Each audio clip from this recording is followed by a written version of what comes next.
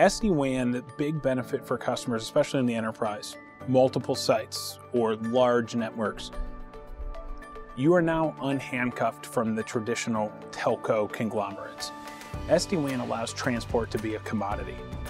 I can get an internet connection, I can get private connectivity, I can get hybrid of each. Some sites might need one link, some you want 2 or 3 for diversity or resiliency.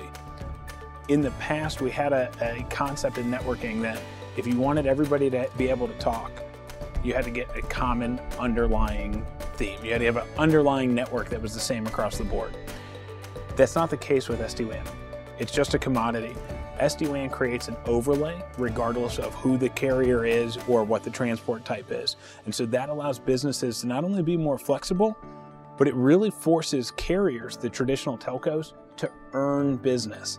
No longer is there a mentality of we're big and we have most of your sites on net, and so you have to go with us.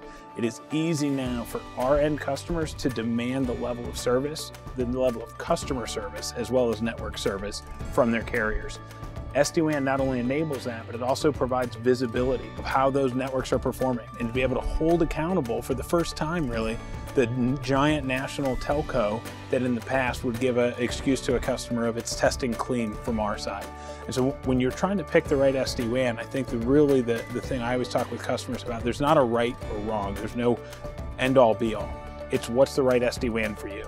And that part of the time it's understanding what's important to you. Part of the time it's understanding what's important to your network, meaning how are applications going to perform differently? What applications do you have? How do they perform differently over internet versus private? What are the latency or jitter concerns that you have? And so CBTS really comes in and we try to understand not just the SD-WAN side, but I can't make an SD-WAN recommendation for the end customer if I don't understand their unique environment.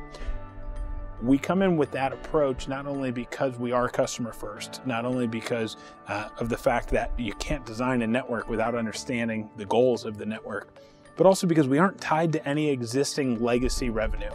We aren't looking, CBTS, we want to put the right network in place. We aren't worrying about protecting legacy MPLS networks or legacy internet connections on outdated copper infrastructure. CBTS is really focused at a client-first mentality, and that enables us to be faster and more agile, and truthfully, to be more of a trusted advisor for our customer than the traditional telcos.